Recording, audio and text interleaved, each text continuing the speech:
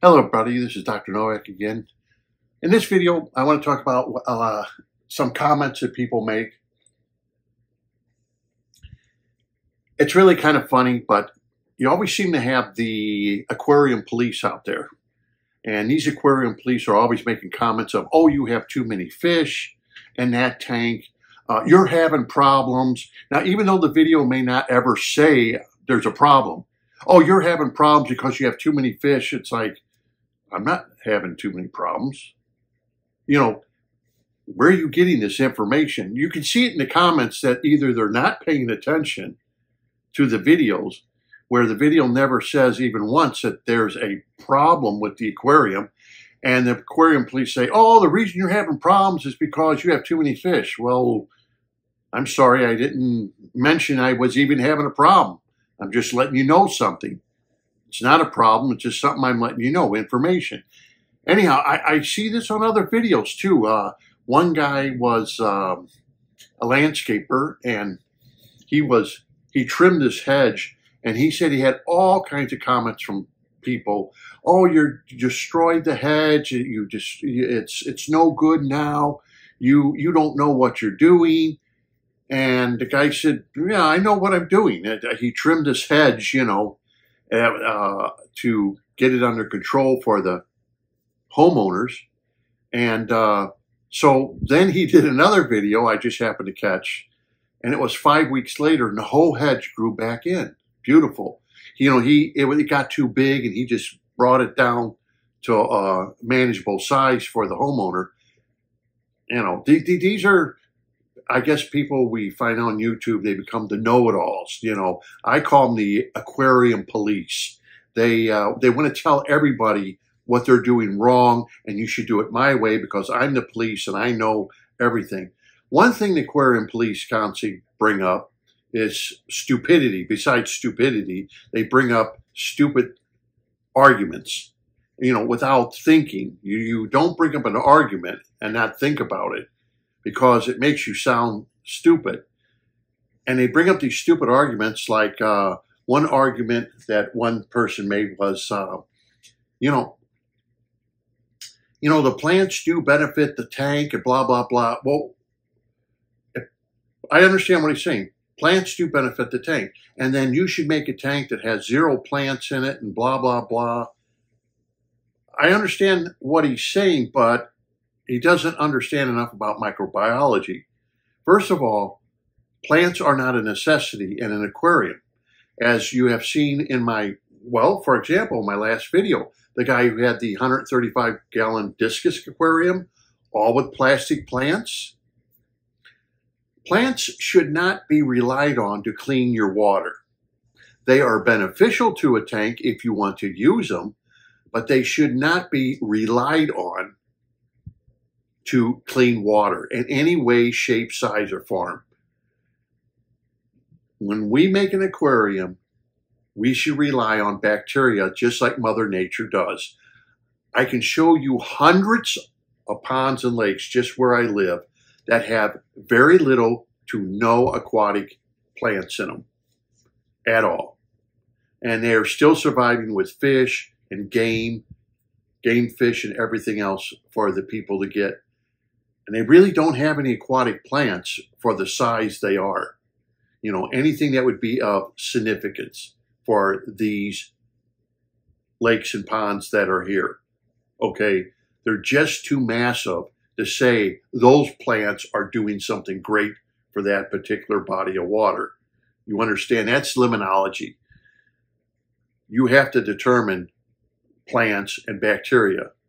And the main thing you look at when you deal with limnology is bacteria.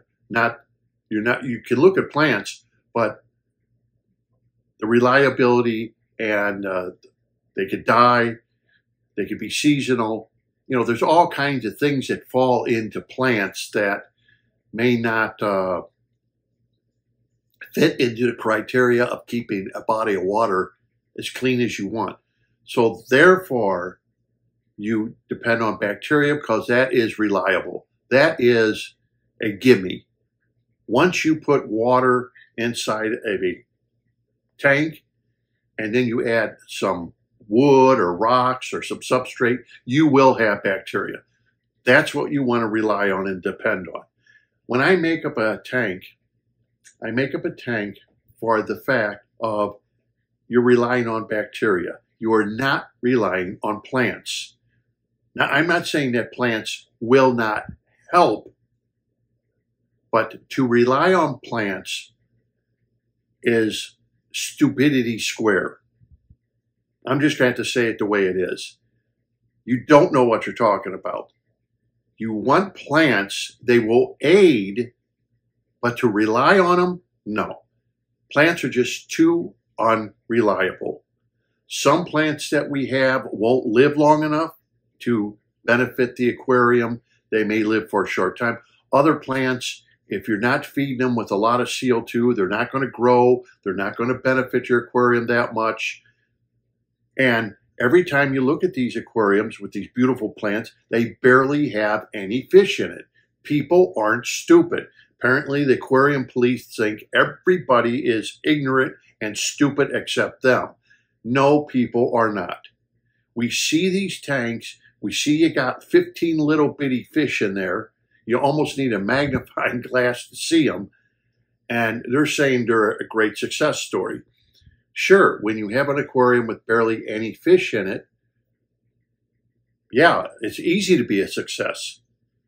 And if you're pumping all kinds of CO2 into it with your plants, it's easy to be a success. But you have to remember, this hobby has been around a lot longer than any of us have even been alive. And people have been very, very successful even 50, 60, 80, 100 years ago. We have to remember that. We're not the only intelligent people who ever had an aquarium. There's lots of people before us. When I show an aquarium and I set it up with the plenum and everything else, we are relying on bacteria. My point is, professional aquariums, when I showed they use sand, they have to keep that sand open. They do it through sea cucumbers. They do it through other ways. If they don't have any of those animals to keep digging into the sand, the guy goes with a stick and has to stir the sand up to get oxygen in there so they don't have an ammonia problem and wind up killing off their livestock. So this is a professional aquarium. Okay, so they know this. This is what they have to do. The hobbyist turns around, and a lot of these people make a comment that, why don't you set up a tank without plants? Well, who wants to set up a tank without plants? It looks bad. You know, cosmetically, you're just going to have a square box with substrate in it. Nobody sets something up like that. You know, these people, don't they use any logic? People don't set up that. I've shown tanks where people have used all artificial plants. I show tanks with people who don't use plants. And I show tanks with people who do use plants. And every one of them are successful. That's the reason I show you other hobbyists from all over the world. People do what they want to do. I cosmetically don't want to set up a tank that has a substrate only and leave it at that. If you think that cosmetically looks good for you, fine.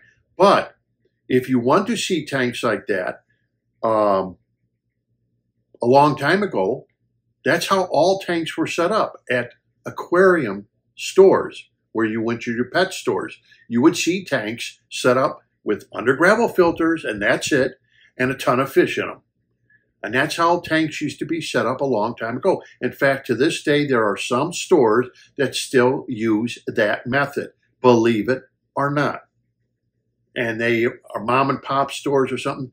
They still have not changed to, oh, we'll put sponge filters in, or we're going to put a whole system in of doing our aquariums where we're pumping water in and out. They still use a substrate in the aquarium to grow bacteria. In fact, I think I explained that to you where there's a PetSmart by me. They remove the substrate out of the aquariums, and she said they're having problems. Even though they have a filter in the back that we can't see, she said the balance, it's been set out of balance because the substrate would help keep the tanks in control along with the filtration that they have. And now they're having problems, she said, ever since management decided to take the gravel out and put in a phony looking gravel, that paper underneath it that looks like there's phony gravel. There's nothing in the tank. She said they've been having problems now. So that goes to show you how bacteria is so badly needed in our aquariums. But these aquarium police with the, they keep repeating themselves. Well, plants do nitrogen. I'm not saying that. Understand, what I'm saying is, number one, when you set up an aquarium, you have to set up bacteria to coexist with your livestock that you're going to put in there. This is going to be your bacteria colony. This is the way it's done in the wild. This is the way it's done in wastewater management, sewage treatment plants. This is the way it's done. This is the way the whole hobby took off, because we did this by making a biological filter out of your entire tank. And I was in the hobby for years and years, 20 plus years. I never used a live plant. I had artificial plants. I didn't want to go through the hassle of live plants. I didn't want to use the lighting system.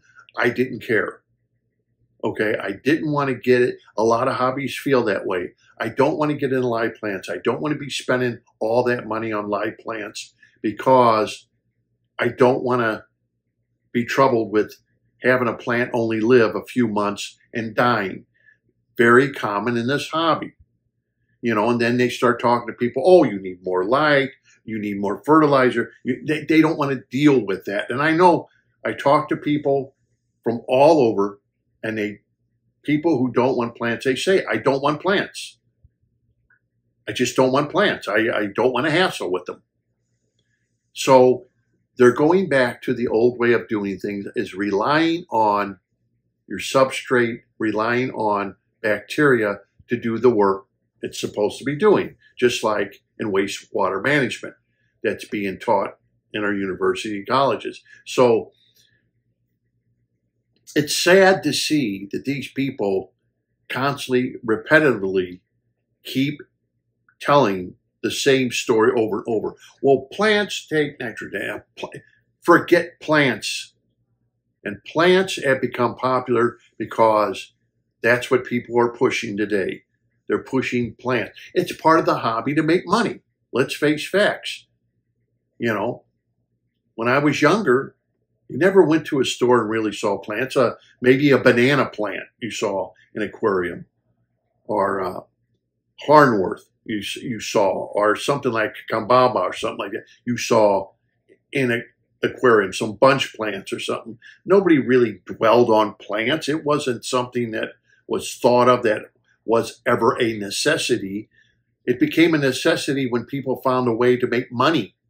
Why people do that? Because they just hurt the hobby when they open up their mouth and try to be the aquarium police. Oh, he's got way too many fish. Oh, that's for you to determine, right?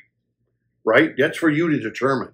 I did a survey on just that subject, and the survey came out of, everybody said, basically, you had 90% of the people saying it's up to the individual on how many fish they want. It's up to your biological filter if it can handle it. It's up to your husbandry of the aquarium. All that determines how many fish you're going to have in your aquarium. It does not go by 1 inch of fish per gallon. It doesn't go by any of those rules. It goes by what I said, and everybody agreed to that. Okay? The aquarium police apparently don't agree to that, but everybody through the survey that I took personally, everybody agrees on that.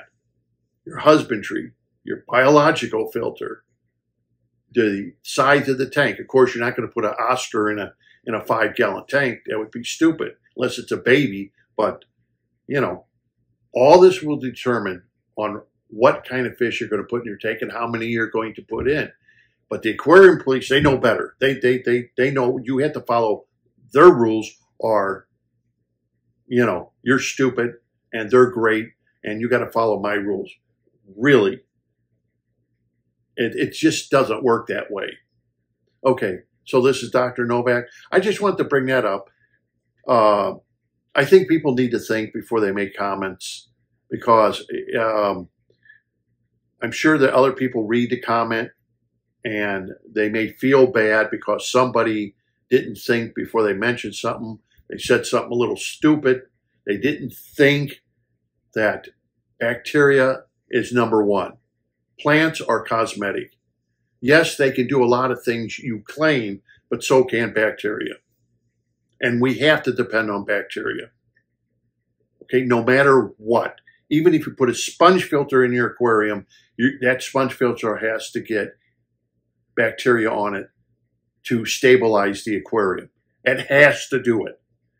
It doesn't stabilize the aquarium just by you turning it on and it bubbles up and sucks in the water. Bacteria starts growing on it, and that's what does your nitrogen cycle. We all know that. So plants are not a necessity. Bacteria is a necessity. You can't live without it. We have bacteria on us. We have bacteria in our mouths. We have bacteria all over. We depend on bacteria to keep us alive, just like every other animal on Earth. You know, I don't know what the problem is with people. You won't be alive if it wasn't for the bacteria. So until next time, this is Dr. Novak. Thank you for watching. Don't forget to subscribe. But if you feel offended because I tell the truth, how this trade really goes, well, then this is not for you. Then you need to listen to the people who are going to tell you what you want to hear, not the truth. Until next time, happy fish keeping.